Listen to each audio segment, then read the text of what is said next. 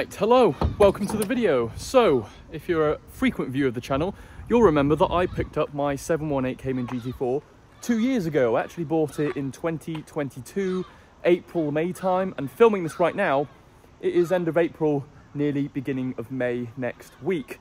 2 years on, 2024. So, I haven't actually featured my 718 GT4 on the channel for quite a while. I know the last video was a suspension secret upgrade, but visually you can see I've made a lot of changes.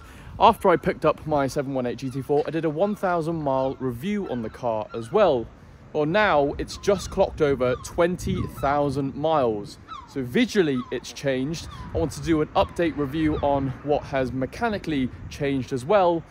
What I would change if I were to buy another 718 GT4 and what the future plans are of this car. So before I owned this car, I had an M2 competition and that was my daily driver. Before that, I had an M140i, that was my daily driver too. So I would drive those cars everywhere. I go to the shops, go see friends, family. I drive to work once, twice, 3 times a week. And so when I picked up this car, the idea was also going to be a daily driver. It is the one car and has been the one car in my garage for the last 2 years. So that's how we've actually managed to pick up and cross over 20,000 miles in that 2 years time. I drive this car at least once or twice a week, but up until recently I've actually picked up a daily.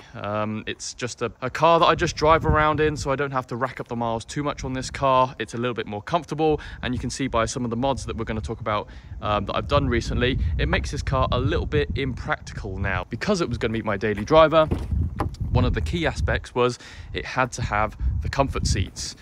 They have been absolutely fantastic. I've done a 2,000 mile drive to the Swiss Alps last year, to the Nürburgring, and the ability to just kind of recline the seat back and forth was a godsend. The comfort seats have been fantastic, but if I were to buy a 718 GT4 again, and it's going to be the way that I use it today, I would actually buy the car with the buckets.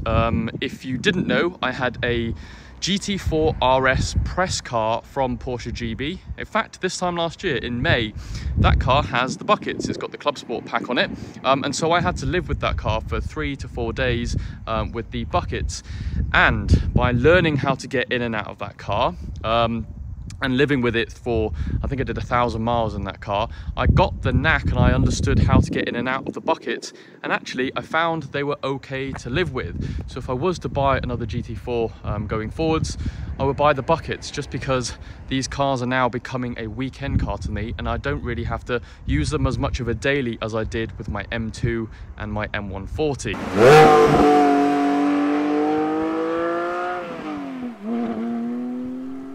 Another thing I'd probably change if I were to buy another 718 GT4 is the gearbox.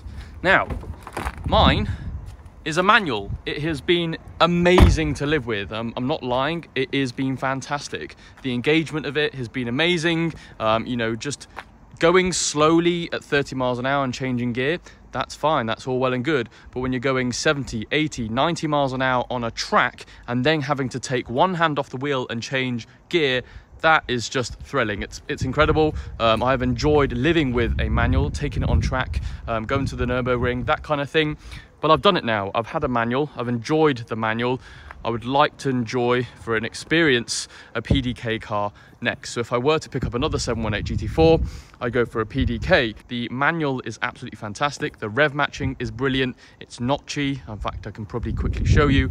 And the PDK is just lightning fast as well. So if I get in and just show you, it's a notchy gearbox.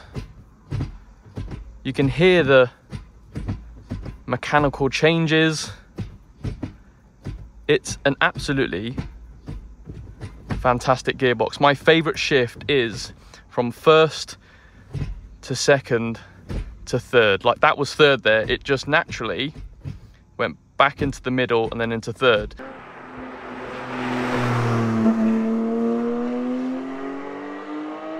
Keen-eyed viewers and frequent watchers of the channel will see that I've now got silver wheels on my GT4, and I've inserted a decal as well. When I picked up this car, it had the grey kind of gunmetal wheels on the car, and obviously didn't have the decal. I loved it. I thought it was good, but I think I wanted the car to have a little bit more pop. With the grey wheels, it just looked a bit monochrome. I wanted it to kind of pop a little bit more. And I think I went and changed it to the silver wheels. Now, if you haven't been following me on the shorts on YouTube, I've been going ham on the shorts, the reels on my Instagram. I've been doing a lot of short form content, and actually I showed the upgrade to my silver wheels on that. So if you haven't watched that, you can go and watch the short version of that. And I did the install of the decals on shorts too. I honestly believe it has completely transformed the car. It just makes the car pop a lot more. It looks more racy. Bring back silver wheels again. It just looks really good. Now, I did like the silver wheels with the silver car. This is finished in GT silver, if you didn't know. But I wanted a little bit more contrast. We've got kind of the black plastic all around the car, and so I had the decals installed. Monster Wraps did that for me. We installed the decals just to kind of break up that block of silver and just kind of give it a bit more of a contrast, more of a racy vibe to it. Yeah, silver wheels with some decals has completely transformed the look of the car for me, and I honestly love it. It now gets a lot of attention, good and bad. It's however you want to kind of think about it. Driving down the motorway, I do get a lot of attention now, but I think, you know, in a good way. This car is a GT car. It's got a wing on the back. It looks very sporty, and I love it. I just love how the car now looks. Following on my comment on shorts and reels there, if you're not following me on Instagram, please do so below. The algorithms of social media are now just trying to push short form content way more. You'll see that this video and my other videos maybe might get 5,000 views on average. I can now upload a reel or a short and get 10,000, in fact, maybe 200, 500,000 views on my short form content. So long form content is definitely dying, but I enjoy filming them, hence why I am here right now. But I am also going ham a lot more on short form content.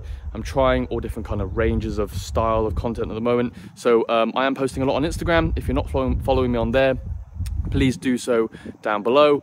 And if you're new to the channel and you're not following me on here, please do subscribe down below as well, because we'll be talking a lot more about this car and other kind of cars and things that I review on the channel too.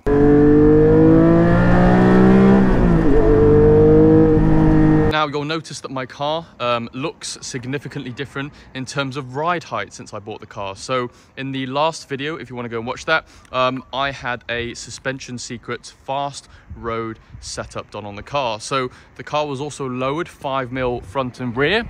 Actually, according to Suspension Secrets, the car had also been lowered slightly at the front already. So Suspension Secrets lowered it by 5mm. If they want to lower it a little bit more, I have an extra 5mm to go, and then also 5mm at the back too. But if you look at the arch gap on the car now, look at that for an aesthetics reasons. The car just looks super planted now. I haven't had any issues going over speed bumps since lowering the car. I have also always had issues going over speed bumps when I was on stock ride height. If you can still stick a fist underneath the front of the car, you shouldn't have any issues getting over speed bumps.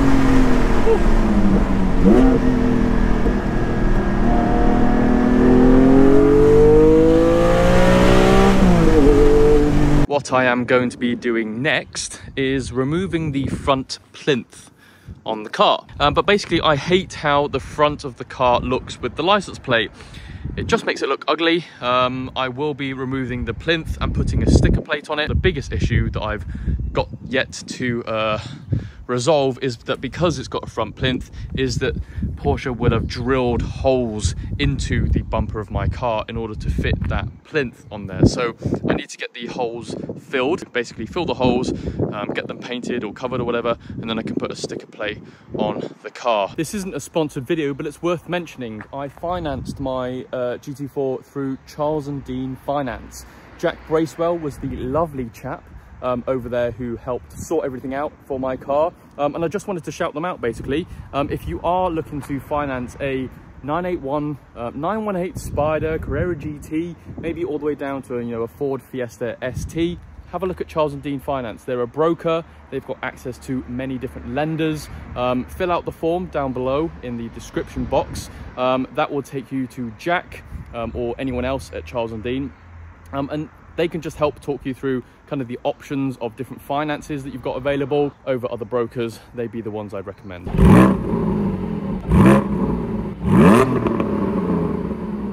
But I've also installed an exhaust on my car. Now, I actually never did a video on this because we talked about it in another video on someone else's car. Noor, my good friend, he has the Guards Red GT4 with gold decals, gold wheels. He had or has the same setup. So I took the back box off, I completely removed that, put the stock back box back on, and we've actually removed the OPF filters. So now we have, and I don't know if you can see it, there we go, you can kind of just see it there. We have Akrapovic OAP, so Akrapovic link pipes. That has now removed the OPFs, and now the car is much louder. Because you've essentially removed a restriction in the car is much louder and it doesn't produce any drone whatsoever. It's also Akrapovic, so we've got titanium on the car, which is obviously lighter. It produces a specific type of tone, and I'm super happy with it. It is very, very loud. It now gives it the sound that I believe it looks like it kind of demands. And then when and I'll talk about it in a second, when I close the valves, the car sounds stock.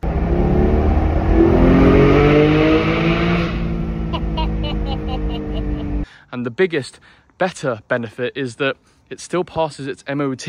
Now, you'd think removing the OPF it would not pass an MOT, but actually it does. It still passes the emissions MOT just because it still has sports cats on there. And then, yes, to touch on, I have a valve controller on my car as well, and this controller here basically just means that I can now open the valves permanently when I'm driving around, or have them closed back in stock form. And with the OAPs, it means that the car is now either permanently loud as I'm driving around, or in stock form, the car is quiet. And then with the valves closed, the car sounds stock and perfectly fine. And I think that is the perfect setup for anyone who's looking to make their car a little bit louder and just to kind of push the GT4 a little bit more to its kind of GTier track element side of it, rather than kind of being a daily driver.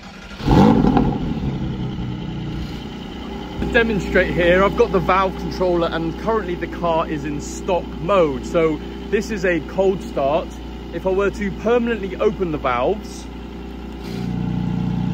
you can hear it now sounds way deeper and more boomy. It sounds like the GT car that it is built from factory. It sounds mean, it sounds like a track car. But if I wanted to put the car back into stock form, where I don't want to be super loud and just antisocial for people, I can close the valves again and it sounds like a normal car. So now that the cold start has finished, I can kind of just demonstrate what the OAPs and the valve controller are kind of producing. So we're in stock form at the moment, the valves are permanently closed, and you can see it's ticking and sounding like a normal stock car. But then when I do kind of turn up to car events, or I'm on a track day and I want to be loud and I want to kind of have fun with my car, I can then open the valves and it sounds a lot deeper.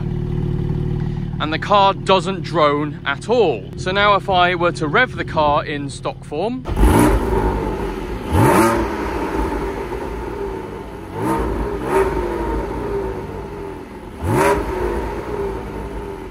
I open the valves permanently and then rev it,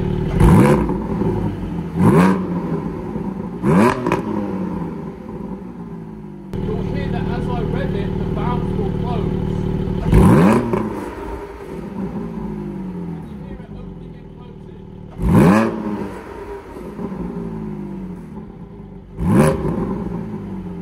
And so because with OAPs, the volume of the car super loud is now a big difference between the volume and the car super quiet with the valves closed.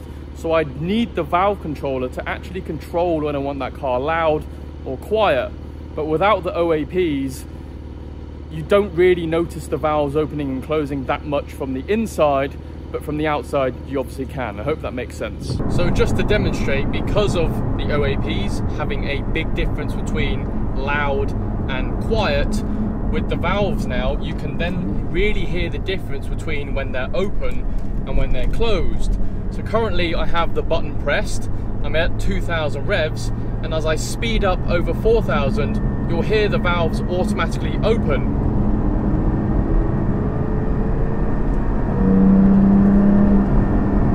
So the button is still pressed, but they're opening and closing naturally. And as I slow down again and go below 4,000 revs, you can hear that the valves have now closed. But with the valve controller, I can keep that open. And there's a bit more of a howling sound that goes on. And obviously the higher up the rev range with the OAPs, the car basically screams and sounds like a proper GT car now. Absolutely brilliant.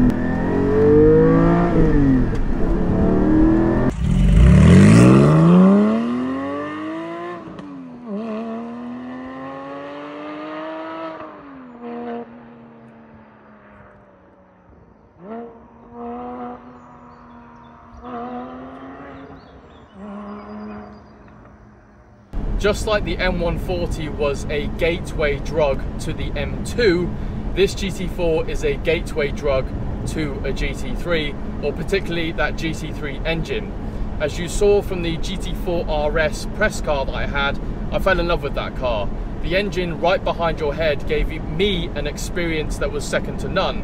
So to replace this GT4, it has to either be a GT3 or a GT4 RS. Obviously, given financial circumstances, if I were to say have a child, lose my job, etc, etc, then that wouldn't be feasible. But currently, as today stands, in 2 years time, or when I come to sell this car, I'd like to swap this for a GT3 or a GT4 RS. So currently that's where my mind is at. So guys, if you like this video, please let me know. Like the video, subscribe down below if you're new to the channel, and I'll see you later in the next video. Oh wait, let me open the valves. Now downshift, I'll roll the windows down.